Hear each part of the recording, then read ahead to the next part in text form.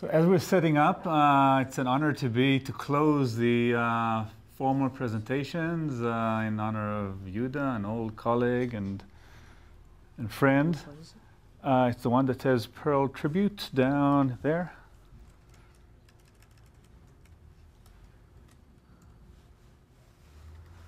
One reason I wanted to actually thank you, to display that I'm kind of proud of the title. Also, I wanted to settle, there was a question about how to pronounce Yuda's name. I hope there's no more questions about that. There was also some speculation about the relative merit of or importance of the three areas of Yuda's contributions. I'll just point out that there were 4 presentations on heuristics, 5 on probability, and 6 on causality. You do the math. So my name's Yoav Shoham. I'm a computer scientist from Stanford. I worked for 10 years in logic and philosophy, then for 10 years in economics and game theory. And now I'm beginning to think that perhaps the first 10 years weren't all that bad, and I'm beginning to work in that area again. But I speak about causation somewhat gingerly because I realize I know how complex the topic is, and so much has happened in the last 10 years that I haven't caught up on yet, so bear with me. What I want to speak about is a general question, is almost a meta discussion. What are the criteria by which we evaluate some theory of causation? And I want to start with a panel that so this was UAI something. I've been to 2, UAI is a conference on uncertainty in AI. I've been to 2 in my life, and in one of them, Yuda grabbed me and said, there's a panel on causation, you're on it, let's go. And I remember that I presented some criteria that I thought were reasonable to put for a theory of causation, and another panelist, let's call him Adam Grove, said that he couldn't care less. If it was a theory that was useful, that's good enough for him. And that's not a silly position to take. But in hindsight, I think that, in fact, it's a more serious topic that deserves conversation, and that's kind of what I want to speak about today. And I'll start by taking an example, a paper by Yuda and Joe Halpern on actual cause. In fact, earlier today, we had a discussion of actual cause. Actual cause, this is the lightning yesterday caused rain, or as opposed to lightning caused rain, or something like that. I'm sure it's not true what I said, but anyway. And I'm not actually going to speak about that theory. So there were papers. The initial one was, in fact, in UAI 91. Then there was in a proceedings of I think the British Royal Academy, a version of that, and it's really the basis of Chapter 10 of Yuda's causality book. So I'm not going to speak about the theory, but what I do want to speak about is how they argue on behalf of the theory. And I have a quote. It goes like this. By the way, my paper is 2.5 pages long, and I actually seriously thought of just reading the paper, but I'm not going to do that, but I will read this quote. While it is hard to argue that our definition, parenthetically, or any other definition for that matter, is quote-unquote the right definition, we show that it deals well with the difficulties that have plagued other approaches in the past, especially those exemplified by the rather extensive compendium of, and they give a reference to a paper by Ned Hall from '98. And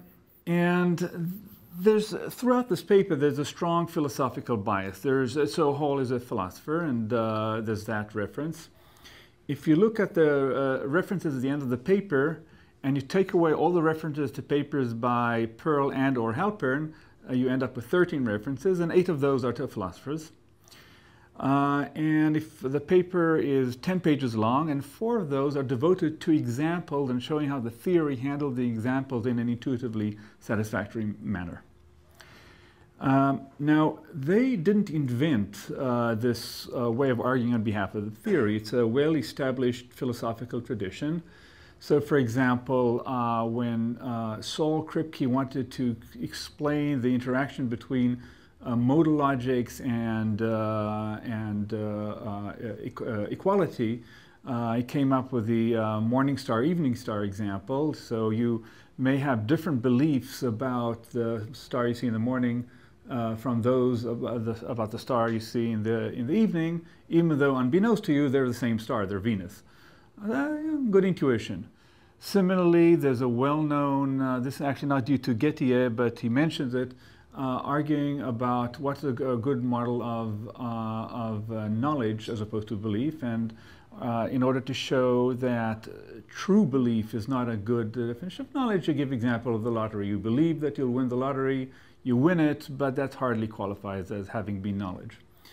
There's a more elaborate example that Gettier gives to argue against the definition of knowledge as being justified true belief. By the way, I think his argument is wrong, but that's neither here nor there here. So it's a well-established tradition, but it poses a huge obstacle to the theorist, because what this means is all those examples are necessary but insufficient condition. So imagine here you are and you want to give the ultimate definition of causality. And there is by now a compendium of 47 examples of what could go wrong with causality. And you work and you toil for years, and then at the end of your wits you crawl and you give this tome to this philosopher judge who sits there smoking a cigar and says, yeah, but in the meanwhile I've thought of another example and you're not handling it right. So you can't win in this game. Now, does this make it a bad tradition? I don't think so, but it means that you're playing a certain game. Now, is this the only sort of criterion you can bring to evaluating a natural concept such as causation or knowledge or something else? And the answer is, of course, no. And we have an example from the notion of knowledge, another heavily discussed philosophical notion. Here's an alternative approach, which half of you probably know very well, if not more, and that is distributed systems. So here we have a distributed system. There's nothing philosophical about it or mysterious.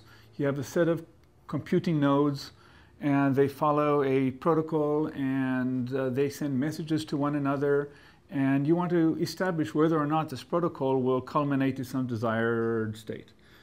And intuitively, you tend to say, well, this processor sent a message to this processor. This message may not have arrived, but this processor knows that it may not have arrived. And you try to give a precise notion, this notion of no. And you define it simply to be a correlation between local state of a machine and the global state of a system. And if you've never seen this before, this doesn't make much sense, but just take it on faith that there's an objective phenomenon taking place, and you're using an abstraction called knowledge to reason about it. Now, it turns out through some miracle that it's exactly the same abstractions were used by philosophers, in particular Hintika, to reason about an ideal notion of knowledge, and through a compounding miracle in game theory by Aumann to reasoning about information in game theory. Well, great, but what do you learn from that? You learn that you have to have a precise artifact, and you have to be very clear about the set of questions you are willing to entertain about this artifact. So, for example, you can reason about certain aspects of distributed systems using what happens to be the S5 logic of knowledge. But you cannot reason about cryptography, because the abstraction inherent in S5 does not allow you to speak about computational limitations, and so on and so forth. So those are the rules of the game. They proved useful in distributed systems. Do we have any other example in computer science? Here are two. And here so I call this the artifactual perspective. You have an artifact, and you're trying to reason about it. A special case of that is the database perspective, where the artifact involves a database. And I'll give two cases of that.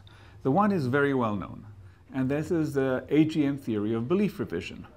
So here you have a database that captures your beliefs, but it's not just a dumb database that knows how to do store and retrieve. It provides additional services. It maintains consistency for you. So you have a contract with this database.